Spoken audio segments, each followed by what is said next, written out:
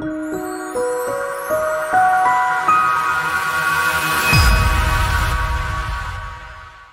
are in Algarve in Portugal, attending a Market Hub conference organized by HBX Group. And next to me is Xabier Zabala, COO of HBX Group.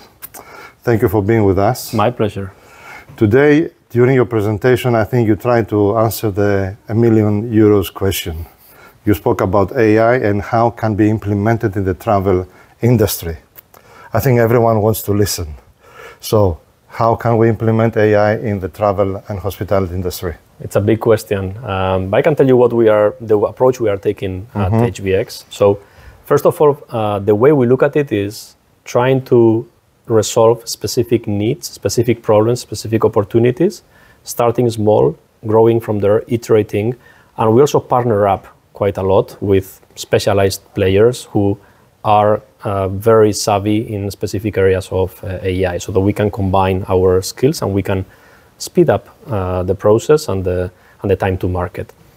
More specifically, if I look at HBX and what we are doing specifically also in operations and the way we are transforming travel operations, there's a number of very, very interesting use cases. So what we are seeing is probably the biggest value right now. We are seeing it in customer service because we are able to speed up the resolution of cases. We can accelerate the response times to our customers.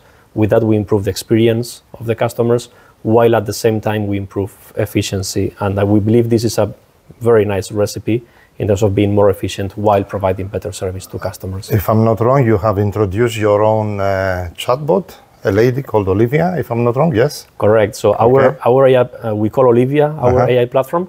It's not only for chat, but it works across channels. So chat, emails, web tickets, and we are also about to release the phone channel.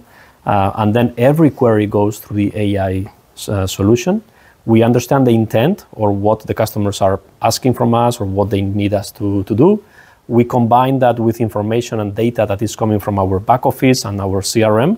And with that, either we can respond automatically to our customers in seconds, or we can organize the teams, the work of our teams, already knowing what the customers are asking from us. So it helps a lot accelerate the resolution of the queries from our customers.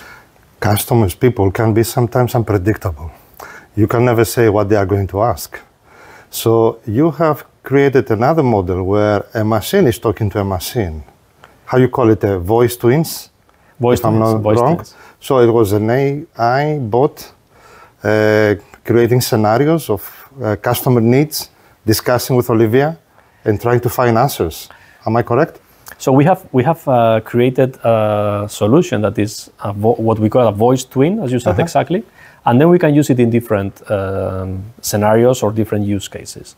One of the nice ones is voice bot to human, and we use it for training purposes. So every new customer service agent that joins the business now can go through a really scalable training process, because we can help them by creating 100 calls, 200 calls, as many as we want, with very, very low cost, and creating hundreds of scenarios, different styles, different languages, different levels of difficulty, so they can train as much as they need before going and taking real calls from customers. But we can also use similar solutions for other purposes. Like we can contact our partners to retrieve a specific information. And if the partners are also using AI technologies and voice bots, we may have our voice bot talking to the voice bot of the partner. So that creates interesting situations. That you said now that if the customers, if your partners have also these technologies, when you started your presentation, you mentioned a survey that said that most of the entrepreneurs, they are not so happy from the pace of implementation, adaptation of technologies, of AI technology. Yeah, right. I think so. It's not the industry is following or not following that fast.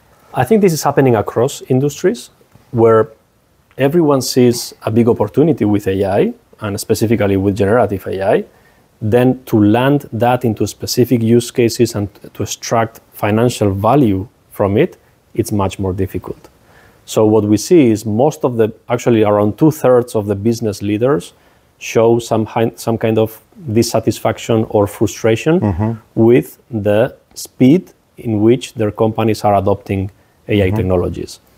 And it's not that easy. So it's not that easy to integrate it in your systems to ensure that the quality of the data is the right one so that the outputs are the right ones, and to integrate this in the processes of the companies. So what we see is a growing frustration with the time it takes, the cost it takes to implement, and there is an important journey there in terms of starting early, starting small, iterating so that we can find the best solutions, and as I said before, partnering up with the people with the right expertise out there. So if a company would like to implement AI, the fundamentals are data and processes?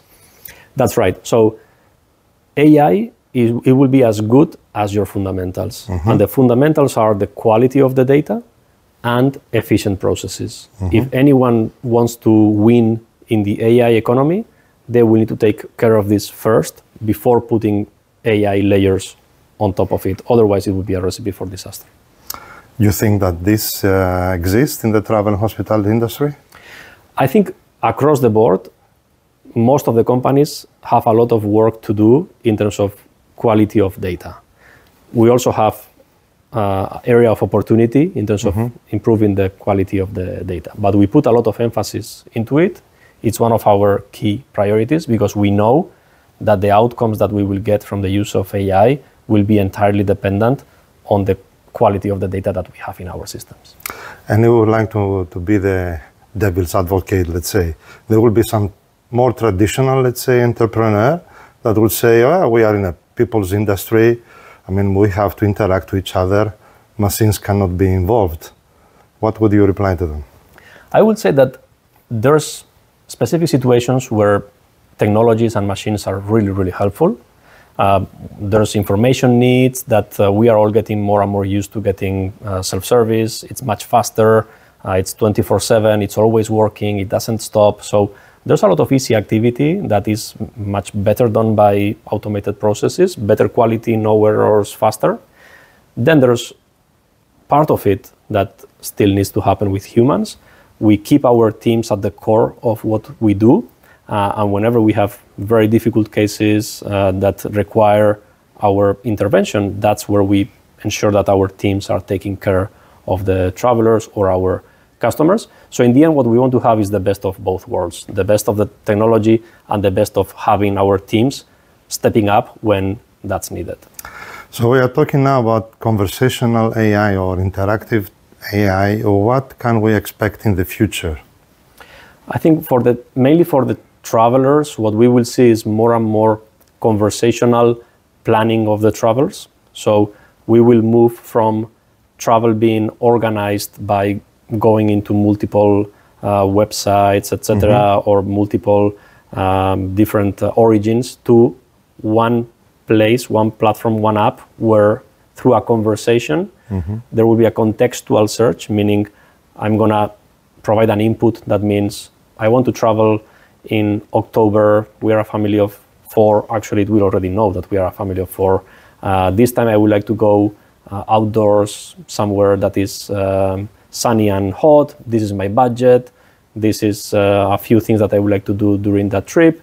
And it will give you completely personalized. It already does, no? But it's not embedded in the entire value chain. So we are that migration to conversational search is an important trend that we will see over the next months and the next years. And then we will see that AI starts to be embedded into every area, into every company, like computers did, for example, many years ago.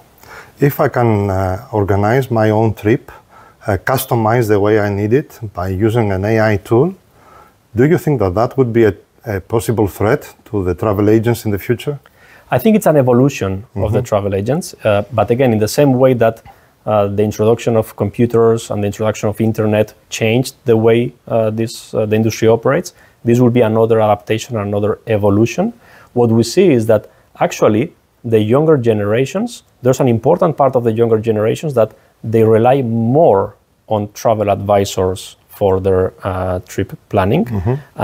And what they want is actually peace of mind. They want more unique experiences, more local experiences. They want that knowledge, and they also want to be taken care of when and if something goes wrong.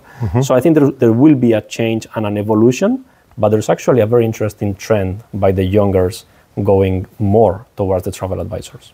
We're looking forward to see what AI will bring to the travel industry. Thank you very much for your time. My pleasure. Thank you.